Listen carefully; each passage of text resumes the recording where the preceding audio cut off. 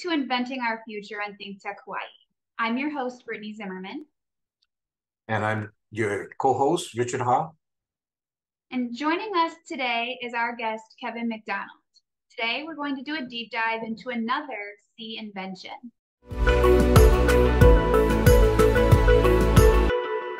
Welcome to the show. How are you doing, Richard? Oh, pretty good. Boy, it's raining cats and dogs, as they say. Yeah, here in Hilo, that seems to be the norm. And welcome, Kevin. Hello. How are you doing? I'm doing well. Thank you. Thanks for asking. A little bit of a drier area here in the geographic center of North America, sort of the anti-Hawaii, as it were, in that it's about as far away as you can get in the United States from an ocean. Wonderful. Well, we're super glad to have you with us today. Our second C letter invention, we just had so many in the C category, we decided to do two, is cement and concrete. So, Kevin, you may know a thing or two about cement and concrete. So a little anyway. Please tell us a bit about you, your relationship to cement and concrete, and anything else you feel like sharing right off the go. Well, sure. My name's Kevin MacDonald. I run a consulting engineering firm, and I'm a professor at the University of Wisconsin, Stout in construction management, and where I teach concrete as a material, reinforced concrete design, and heavy equipment operations. I've been working in the concrete industry in various roles since the late 1980s, in structural inspection and evaluation of existing structures, in consulting, both in terms of plastic and hardened concrete. In fact, I spent 12 years manufacturing or involved in the manufacture of concrete. My previous employer would point out that I actually never did anything, but I told lots of people how they could do it much better. And then I went back into the consulting business. And my education is in chemical engineering, which is sort of an odd place to find someone living with in the concrete end of the cement and concrete industry. But I first got into concrete as a exploration of the corrosion of reinforcing steel in concrete. And of course, the manufacture of this synthetic stone, this concrete, is the largest chemical reaction that we run as human beings on Earth. And so it's the logical place for chemical engineers to be. Awesome. I mean, that is super exciting. And we have Richard with us. Richard, do you have any major questions about cement and concrete or anything there related to kick us off with Kevin? Yeah, maybe I'm just a farmer, yeah. So isn't cement and concrete the same thing? No, it's not. But it's a very common thing to look at. You know, concrete is a material that really defines our modern life, and it's very easy not to know anything about it. But cement is to concrete as flour is to cake. It's one of the necessary ingredients, and the cement is a powdery material that will react with water. Portland cement is to form a calcium silicate glue. And then it glues the rocks and other constituents of the concrete together. So the concrete is a material that is made of cement, but also includes mineral or synthetic aggregates or other materials that are bound together to form an artificial rock. And it's a fascinating material because it comes to the point where it is going to be used in the unfinished state. You can pour it into a mold, and whatever mold you pour it into, it will eventually set and take on the shape of that mold. And so you can use concrete for making floors, for beams, for columns, for all sorts of structures. So that's the big difference between cement and concrete. The cement is a powder that mixed together with water becomes a glue, and it's a portion of, but not. It is in fact less than about 30% of the concrete by volume is cement and water. The rest of it is minerals, crushed rocks, that sort of thing. Practically anything that you can find, and unfortunately, not frequently enough, recycled concrete. I'm curious about, I've heard that the stuff you folks make is lasts longer. You can use it quicker. Why is that? So, concrete is a very durable material. There are concrete structures in Europe that are well over 2,500 years old, constructed by the Romans, who had a similar but not the same technology that we have. Ume's concrete is a material that relies not on Portland cement, but on a different cementitious binder. And one of the advantages of that cementitious binder is that it reacts very quickly and it gains strength very quickly. And then it fills in the spaces. I hate the analogy, but if you can think of concrete as a hardened sponge, water can move through the concrete the same way it moves through the voids or the pores in a sponge. And the Ume material has a secondary reaction that plugs those holes and makes the sponge much more watertight. And really, water is the most destructive material on Earth, right? It's amphoteric in that it'll attack bases and acids.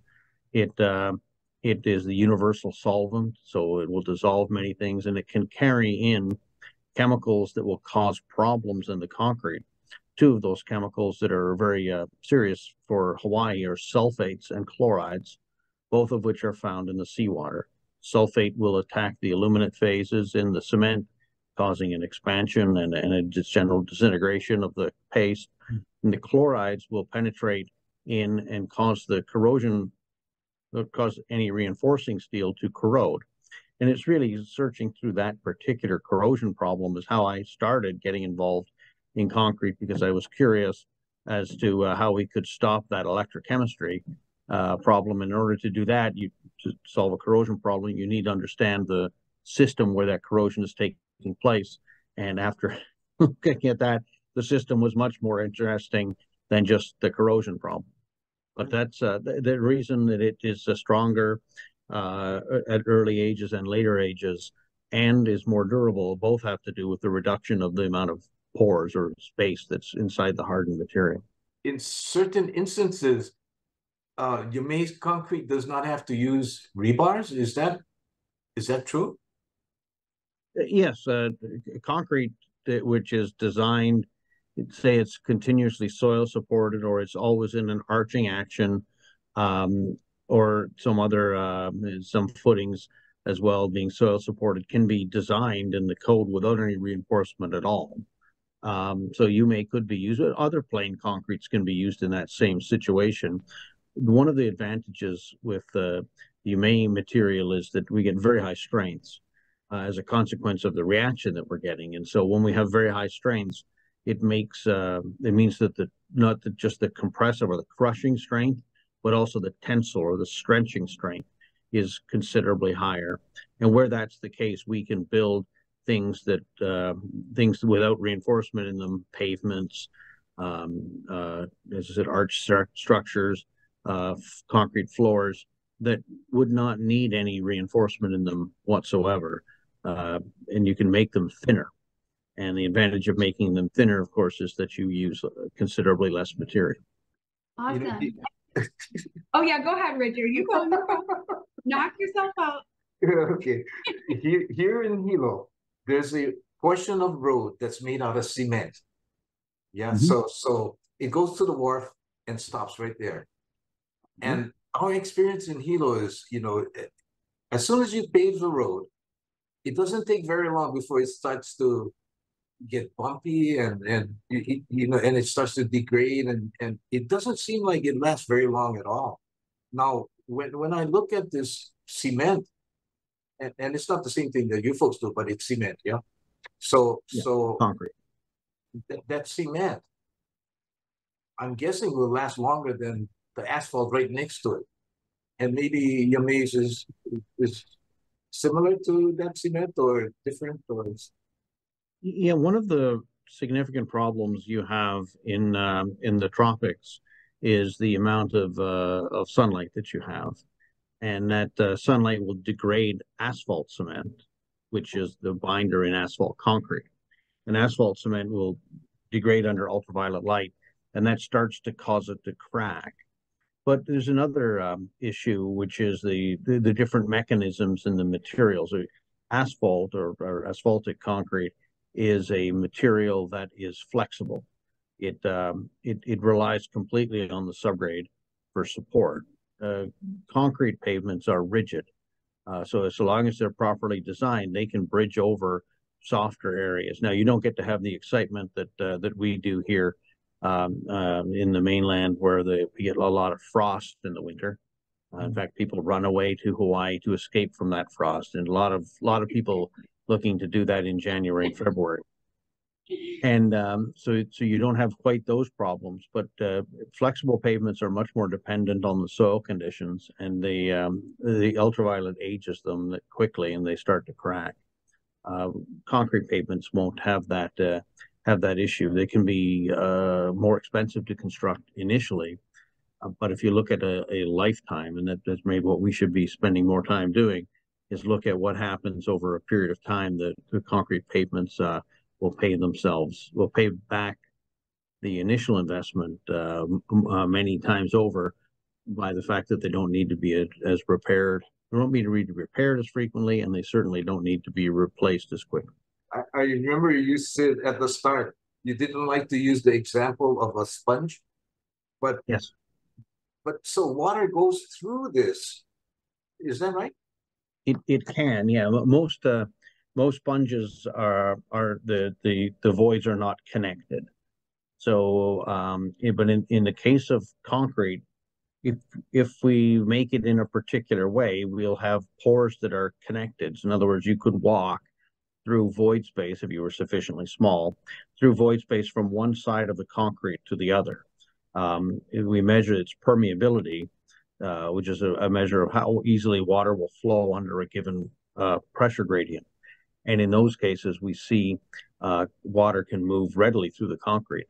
The way that we stop that is by densifying the concrete, is filling in those spaces, so that we either have no connected space, or that the path that is taken, instead of being a straight line, it's very circuitous, tortuous. So it takes time for the water to move under a given amount of pressure. There's more back pressure. There's a number of things that can be done, and it's absolutely crucial for concrete durability to do whatever you can to keep the water out. Awesome. And one of the things that I get most excited about is really the environmental impact and what we can achieve in that realm. So for the viewers who aren't as familiar with why concretes and cements are emissive in the first place, and how we're looking at trying to solve some of the issues around emissivity and greenhouse gas release, can you walk us through why traditional materials and concretes are so emissive, and what the big difference is here? Yeah, I'd be happy to, because this is one of the downsides or the detriments of using Portland cement, our particular binder. Portland cement is a material that is processed with heat. We start with some limestone and some clays, or a source of iron, source of silica, and the first step that we take is we heat the material up, which takes energy and which is often associated with emissions. But the first chemical process that occurs is called calcination. And calcination is the process of taking limestone, which is calcium and a carbon and 3 oxygens, and driving off the carbon and 2 of the oxygens as CO2, leaving us with calcium oxide. So not only have we emitted carbon dioxide by burning fuel in order to get us to the temperature of calcination, which we'll have to go beyond, so there'll be more fuel, but we also have a chemical process that is converting limestone back into calcium oxide and carbon dioxide. And I say back into it because the carbon cycle, there's a process whereby a little bit of carbon dioxide is dissolved in the water and eventually precipitates down and becomes calcium carbonate. So we're reversing that process, and we follow as we're very good at reversing the process much faster than the natural process is. And so we have a lot of carbon dioxide that's emitted from calcination and a lot more that is emitted from heating. And then when we're done, we end up with nodules, ash, or clinker of the burnt material in the size of, say, macadamia nuts. And then you would take those and grind them up. Macadamia nuts still with the shells on them, with the fruit on it. You grind those up into a fine powder, and that takes a lot of energy as well. And so where that energy is occurring, there are emissions. And so when we say cement, we really mean Portland cement. Portland cement is this material we're talking about, and we can add other materials to reduce the amount of Portland cement that we need, and thereby reduce the emissions associated with it. But there are always emissions associated with the clinker. And so what we're looking to do is to have a concrete that does not use any clinker, that gets its grinding or its hydratable material from other processes, so that that you're able to reduce the emissions. The difficulty, and often at this point in an environmental discussion, someone says, "Well, why don't we just get rid of concrete?" And it's a good idea, except concrete has a cost of cents a pound, made to order, delivered to your door. There is no building material that that we can replace volume of concrete. We use, as human beings on Earth, more concrete than anything else other than water, about 3 or 4 cubic yards per person on Earth every year. And we use it to make lots of materials, not just pavements, but the things that we don't see: wastewater treatment plants, water treatment plants, hospitals, structures that define our modern life. And so coming up and having a simple solution of, well, let's just not have concrete anymore, is not really a solution. You'll never be able to replace it with materials, with other construction materials. And as a consequence, we need to find ways of making concrete that has little or no, or even better, a net negative quantity of emission. Yeah, and the major inputs into the system being waste, right? Yeah. And here in Hawaii, in Hilo, Hawaii, as we're looking at building it up to, our major input is actually the waste, the effluent coming out of the wastewater treatment facility center. So providing a much needed solution to a problem that I think has been here for a very long period of time. So actually being able to process the sludges and the treated effluent coming out of some of the facilities that are currently being ejected out into Puki Bay, and actually substituting that as a main input into the system. So it's really a beautiful thing because, right, all of the inputs are waste, right? Every single part of it. We can do wastewater treatment processing. We can do solid processing, right, of the garbages that are at the landfills traditionally. We can do seawater as the sea levels rise, and there's no additional inputs that are needed that are not waste streams, which is one of the really beautiful things of the systems and the technologies.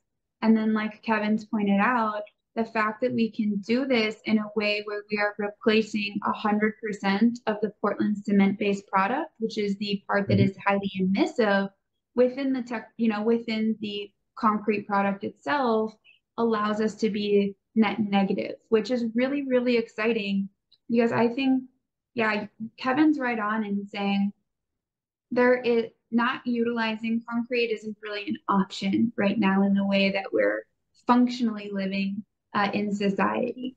So right now, the concrete being emissive is a detriment to us, right, in terms of environment and society. Yep. So finding a way to make the concrete part of the solution for carbon drawdown in a way where the carbon is being locked up or sequestered in a geological way, right? Because it's carbonated for millennia, instead of it being utilized in a way that's re-released back into the environment. I just think it's just so circular and beautiful.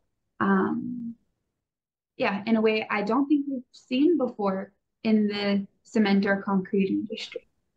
Yeah, and it's very much the chemical engineering approach, which is we know what molecules we want, and we know what molecules we have, and so we need to run a process that allows us to take what we have and make what we want. And if we can do that by sourcing our molecules from waste streams that otherwise are going into landfills or I hate to say it, being dumped into the ocean, and then we're in very good shape if we can continue those things.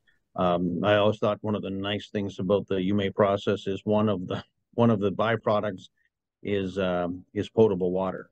It all depends on how you look at it, whether you think the concrete is the goal or potable water is the goal or whatever. But from my concrete chair, it's nice to see potable water, of which there is not an awful lot, as being one of the waste products. Mm-hmm. Yeah. Can I, get this straight in my mind? In other words, the process your maize using, results in less greenhouse gases going into the atmosphere and affecting the climate? Is that fair to say compared to Portland cement or other ways of making concrete? Absolutely. That is exactly what the case is that the material, not by sequestration or anything else, but by simple avoidance of clinker, makes a significant contribution. If you look at other aspects of the production, you end up having fewer greenhouse gases or less quantity of greenhouse gas or of carbon dioxide in particular at the end of the process than you did at the beginning of the process. And that's what net negative means, is that it pulls carbon dioxide out of the system. And at the end of the day, it fixes it mineralogically. And in the same process that the Earth has been doing for time immemorial, of pulling carbon dioxide out of the air and reacting it with calcium in the seawater to form limestone. It's pretty amazing. Why aren't we doing it right now? There's several reasons why, and this is where the UME process for me is absolutely fascinating, is that down at the concrete end, some of the waste products, however you want to describe it, of the manufacture of the of among other things, potable water, is a material that currently in desalination is a brine that is put back into the ocean. Further processing of the brine results in an alkali type material that can be used to activate siliceous materials. So the reason it's not being done right now is because that alkali material is very expensive, and it's also very energy intensive to manufacture. But because it comes out as a waste product of the UME process, it's essentially without value, right? Something you probably have to pay to get rid of. And instead, you take that material and you find another use for it. And this is one of the, my personal belief is that, I meet a lot of young people, and my nieces and nephews among them, and young people at the universities who think that the world is broken. And in fact, it is not broken. We just haven't solved the engineering problems that our current situation presents. We've had worse engineering problems that we have solved as societies, potable water and safe drinking water being one of them, highway safety being a prime example as well. We'll continue to fix these problems so long as we apply our ingenuity, so that we can solve the problems, looking at not just what the problem is, but also the potential new problems that it may create. So I'm actually positive about fixing many of the challenges we have facing us in society. And during the process, you make large scales of hydrogen. Is that right? Just part of the process? Yeah. Yes. Easy. Mm-hmm. Yeah. Anyway, right now, I'm talking too much. Good, Richard. It's wonderful. I love it a lot. Yeah, we do.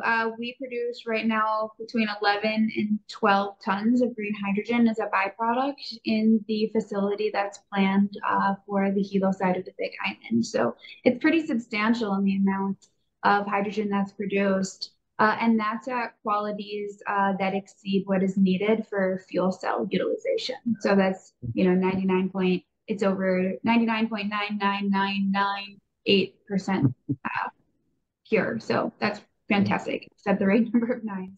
Okay. So yeah, it's really nice too, even on the energy side of things, right? Because we get to produce something that can actually help make another sector greener, right? We're really focused on how to do the carbon drawdown, right? And in the production of our concrete is where we're really sequestering our carbon dioxide, which is fantastic. But then we have these wonderful co-benefits in terms of the co-products that are produced, right? All of them being a valuable product and not having a waste stream of our own that's produced, I think is really one of the very exciting parts of the system solution. And right, hydrogen helps clean up the energy sector, right, as a sustainable alternative to some fossil fuels, right? It's an energy storage mechanism. And then we have our water, which we have our potable water as an output of the system, which is really exciting as well because, right, drinking water and need for that globally is an issue. And then we actually have our biochar, which is another carbon sink for us, where we keep our, right, our high-grade carbons that need to be introduced back into agriculture. And then we have our concrete, right, which is, like Kevin was saying, the most utilized man-made material on the planet. So it's a cross-subsidized approach where all the waste coming in gets to feed green solutions in different sectors. And that's one of my favorite parts about it. And the cement and concrete is a big part of that. Easy. Wonderful. Awesome. Well, I think we're just about out of time here. Were there any other last minute questions or go backs that you had, Richard? No, that's a lot to digest, but the bottom line is pretty clear. It's going to be good for the climate, and we're going to use our waste. We don't have to bring it all in. We'll just use what's on the island for a solution that's lasting longer, stronger. Holy smokes! Awesome. Even in the middle of it, it still seems fascinating. Holy smokes is the right thing to say.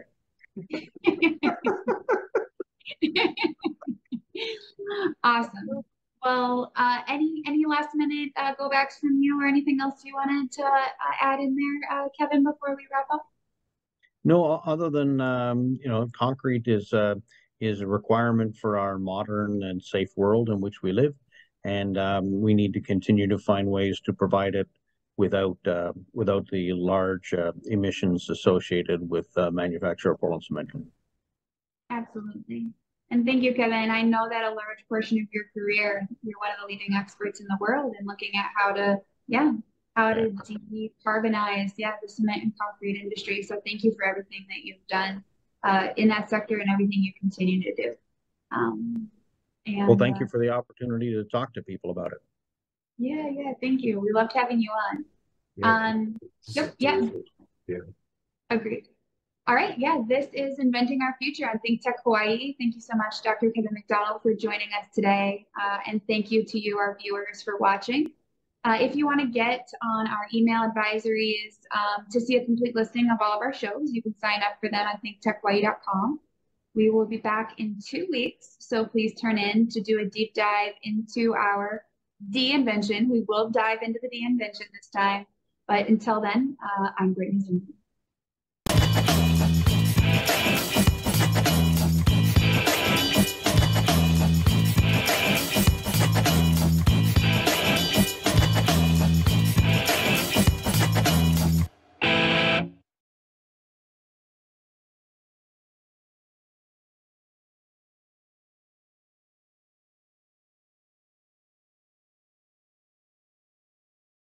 Thank you so much for watching ThinkTech Hawaii.